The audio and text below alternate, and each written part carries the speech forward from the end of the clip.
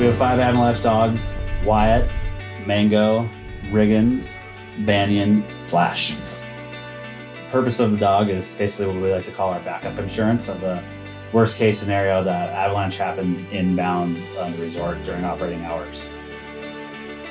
And so the purpose of the dog is to go find someone who got buried in an avalanche, who was skiing the resort and not wearing a beacon.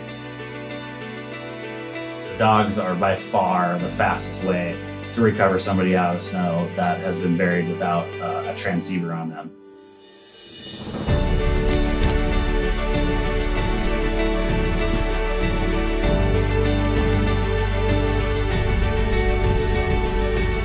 I would challenge even the fastest person with their transceiver against any of our dogs. Like, they're way more efficient than humans at recovering the scent and pinpointing and all that, and any mechanical tool you have out there.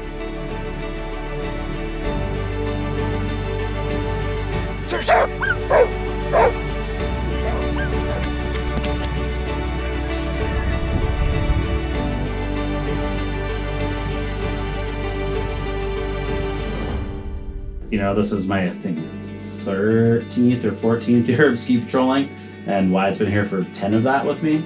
And so it's been a huge, it's just been awesome. I mean, that's that relationship that you have with your dog. I mean, everybody knows we all grow up with pets, we have pets, but to be able to have that dog that's a working dog and comes to work with you is basically your partner.